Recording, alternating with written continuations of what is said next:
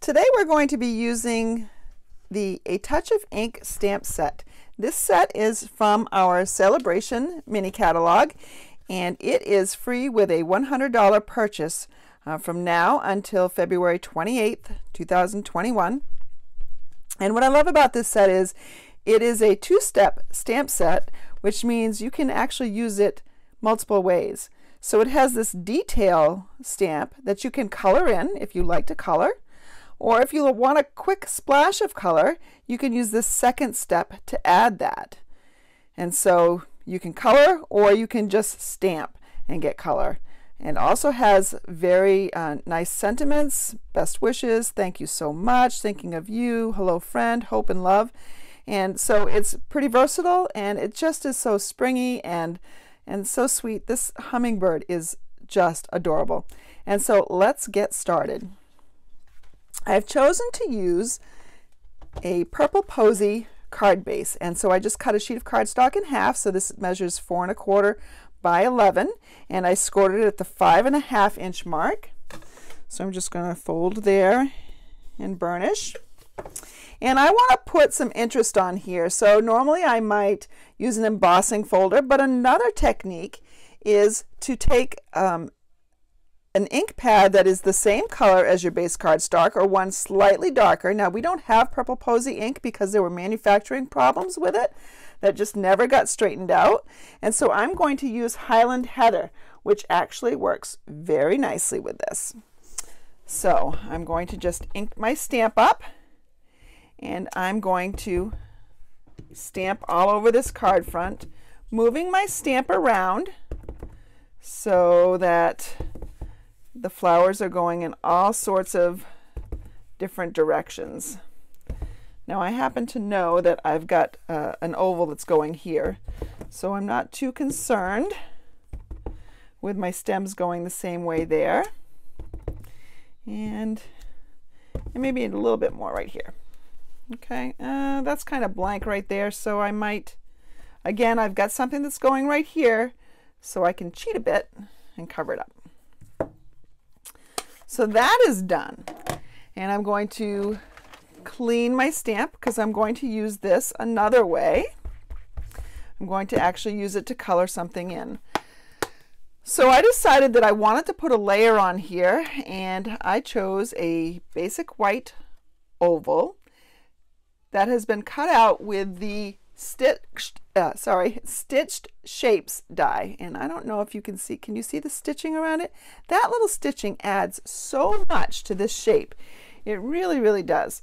So I'm going to set the card aside for a second, and I'm going to take Pear Pizzazz, which is a nice light green, and I'm going to ink up the bottom portion only of that stamp. Okay, so just the stem. And then I'm going to take Gorgeous Grape, which is one color intensity higher than the Highland Heather. It's a beautiful, beautiful color. So I'm going to stamp that there. And I'm just going to put that right in the center of my oval. So there I have my flower. Now remember, I said it was a two-stepper, so I could color in this flower if I wanted to, but they actually give me a piece that I actually have to clean it off a little bit because it's not sticking because it got a little dirty. Okay, so they give you this piece right here, and it's a distinctive stamp, which means that some of it's going to stamp a little bit darker than the rest, and but it's really just there to add color to the background. So I'm going to line it up as best I can. Now with this stamp set, everything doesn't line up perfectly, and that's all right because it's a watercolor look, and watercolors often go outside the lines. So see, you can see that it didn't line up, but look how pretty that is. And I just love those colors. Those two purples together are so nice. So I need some dimensionals on the back of this because I'm going to pop it up, because that's also another way to add interest to your card.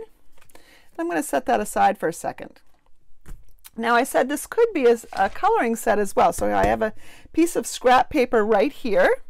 Let me clean my stamp because I need to actually go ahead and put my hummingbird on it.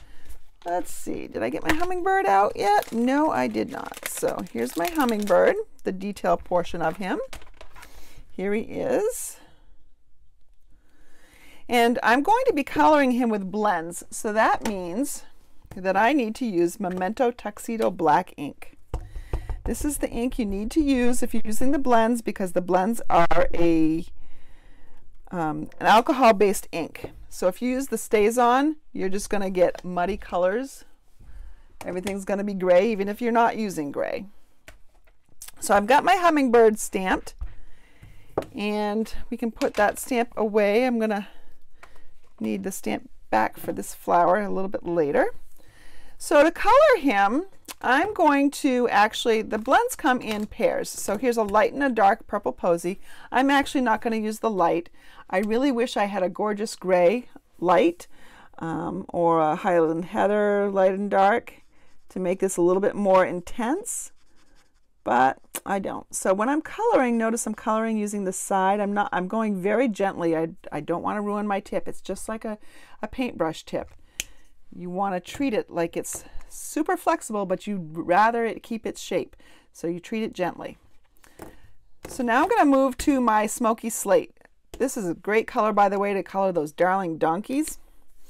But I want to color, and I always start with the dark because I blend out the dark. And so areas where there might be more shadow, like under his wings and maybe under his belly, I'm going to put the dark. And then I'm going to come in with the light, and I'm actually coloring over the dark, and that's going to blend in those lines a little bit so you don't get the sharp, harsh lines that you do with the Stampin' Write markers, which is why I hardly ever use those anymore. So I'm just going to blend, and I do a little bit of a circular motion. Dries a little bit lighter. Okay, and so you can see there's a little bit more definition or more shadowy area on the top of his head and the bottom of his belly, which is what we want. We want him to make look a little more 3D. So now I'm going to take Bermuda Bay, which is such a beautiful color. Hey, hummingbirds come in all sorts of different colors. You can't probably pick wrong colors. If you Google them, you'll see lots of colors. So I'm going to start again where I think the dark is going to be. Along the outsides, you know, maybe underneath these wings where Stampin' Up's already colored for me. Maybe I'll just add a little bit more splotch in his wings, wingtips in just different places. Probably darker in there too, because that's a back wing. Okay, I'm going to come in with a light then, and I'm going to finish coloring and blend away any harsh lines that there are. These markers really make me feel like I know what I'm doing. I really have grown to love them.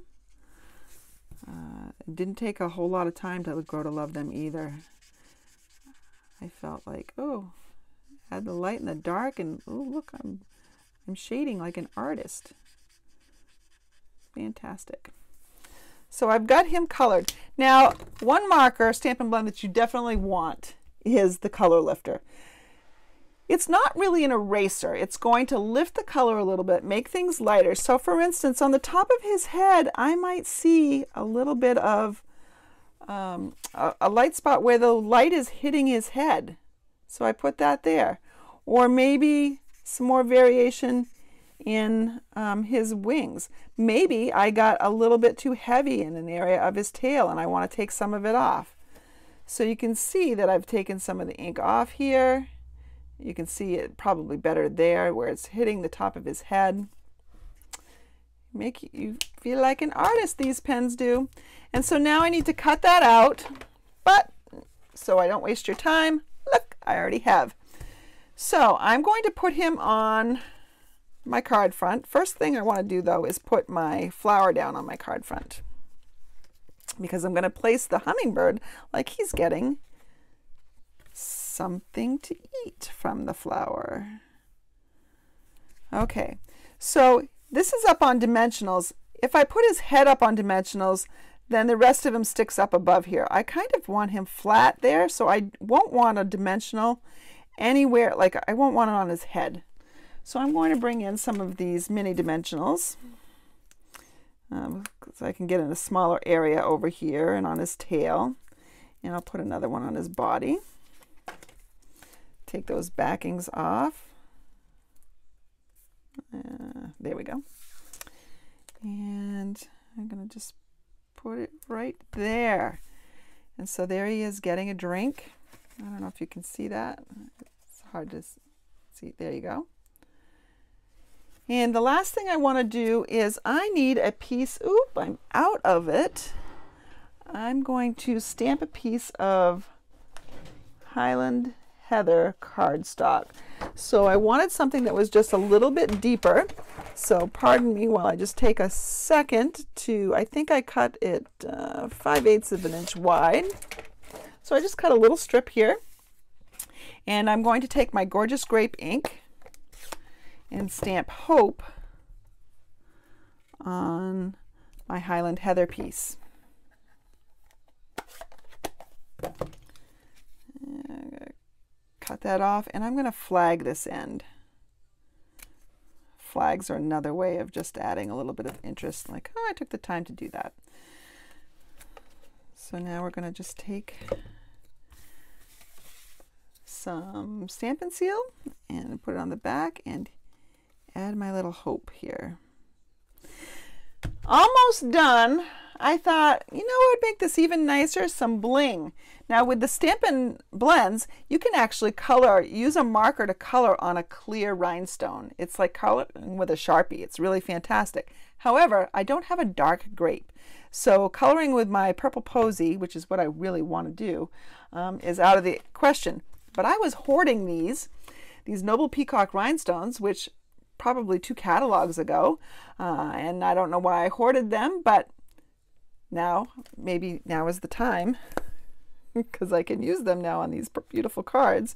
So I'm just going to put a couple of rhinestones, and really you want to think in odd numbers. So there's 1 here, and so 3 would make the odd number, and you want to make it so that they're kind of triangulated. And so there's the front of my card. Isn't that precious? So we just need to decorate the inside of the card now. So I'm going to go back to my gorgeous grape.